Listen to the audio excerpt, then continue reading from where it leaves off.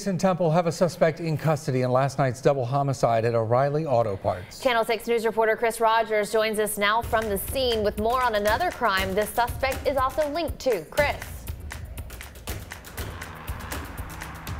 Well, Doug and Leslie, as you can see behind me, this scene is still an active one at this hour as investigators tell us the bodies of the two men found killed inside this O'Reilly Auto Parts store are still inside.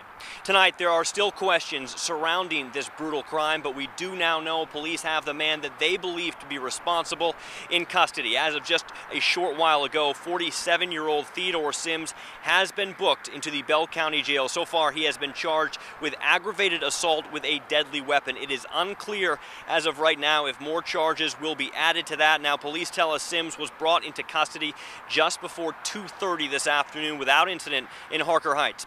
Here's what we know so far. Just after 11:30 last night, police responded to a welfare check at O'Reilly's here on Dodge and Loop. When they arrived, they found the bodies of two men inside. That sparked a 15-hour-long manhunt that eventually led to the arrest of the man they now believe is responsible. Police tell us this started simply as a welfare check, and this scene came as a complete and utter shock. No, that's not. It was just a welfare check. So not shots fired. That's not the call that we responded to. That's not the scene that we anticipated walking up on. So.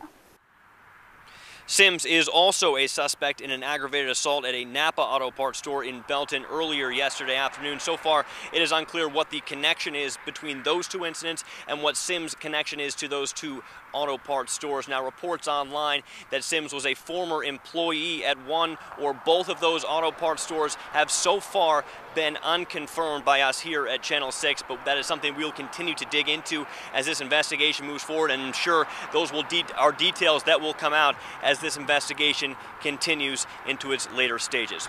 For now, reporting live in Temple, I'm Chris Rogers, Channel 6 News. Doug, Leslie, we'll send it back to you. All right, thanks, Chris.